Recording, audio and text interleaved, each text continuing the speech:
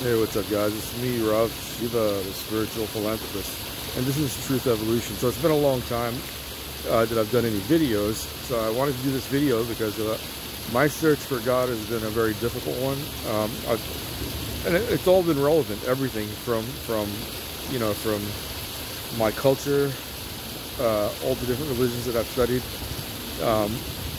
But I think at this point in time, what I'm doing is I'm seeing what's in my heart, like who I am really, the decisions that I make, and why I make them.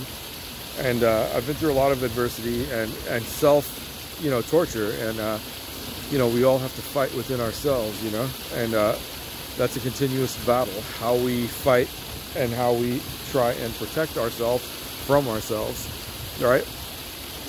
And one of the things that I've been talking to a good friend of mine, and he's one of the reasons that I'm kind of like going on this path now. So the path that I'm choosing is one with Yeshua, who people know as Jesus, but Yeshua was the actual Aramaic name that he used. And that's what he was called. He was called Yeshua when he was being mocked. He was called Yeshua by the Pharisees. He was called Yeshua when he was being beaten. And he was called Yeshua when he was praised. So these are things that I take into consideration. As I said, if I'm going to follow something, I want to follow it all the way. I want the truth, and I want to do it in the same exact name that he knew. Yeshua himself knew his name as that. Jesus is a European Latin version or something like that. That's I guess a derivative of the original, Yeshua, which is Joshua in English, but it's not Aramaic. And I think there's power in the name itself, and if that was his name, I don't know why everybody calls him a different name.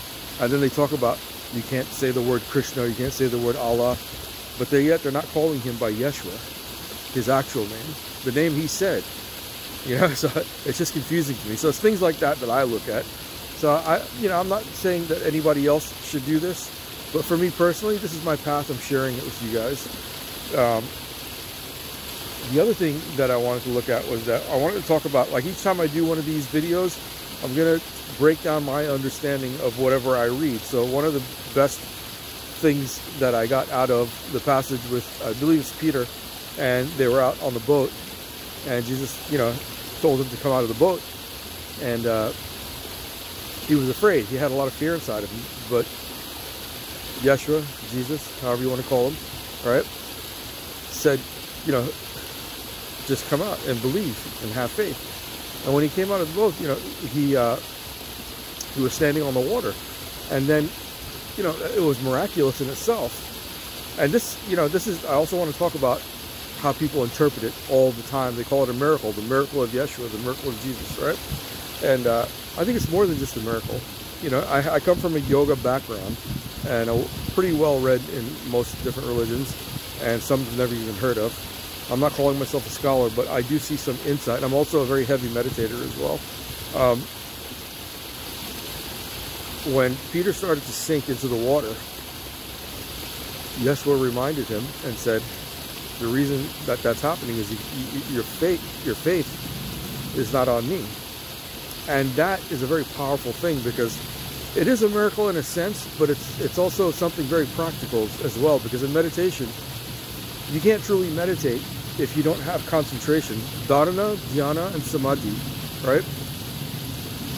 You have to have concentration, you have to have meditation. You have to have concentration and meditation to get to the highest point.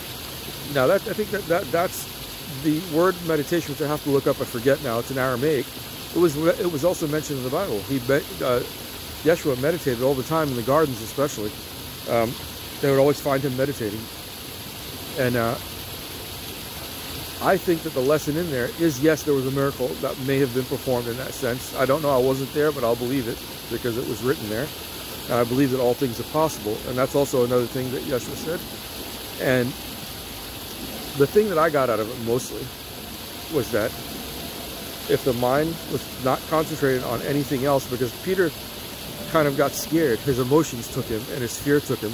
He turned around and saw the giant ocean and the turbulence and realized that he could die. His life was on the line at that moment. But at that moment, he forgot who was telling him to come out into the water. And I think that's interesting. That's a very interesting thing there, because in life, we're kind of dropped here in this ocean of whatever this is, you know? You want to call it the matrix, reality, life, whatever you want to call it. And once we take our eyes off of God, right? Whatever you want to call God, I'm not going to say to use what I say, but whatever you want to call God, once we take our eyes off of that, then all of a sudden we are susceptible. We're susceptible to, sorry about that, guys, just had to call. We're susceptible to anything that's not of God. And that will cause a lot of distress in our lives.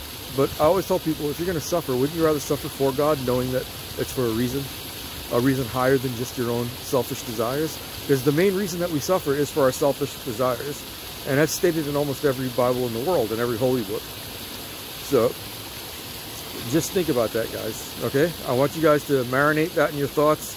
And you're going to see me go through whatever I'm learning. I'm going to give it to you guys as well. And like I said, you don't have to do what I do.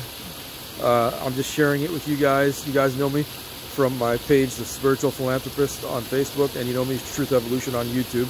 I had another YouTube, and it had a lot of people on there, and I took it off because a lot of stuff started happening.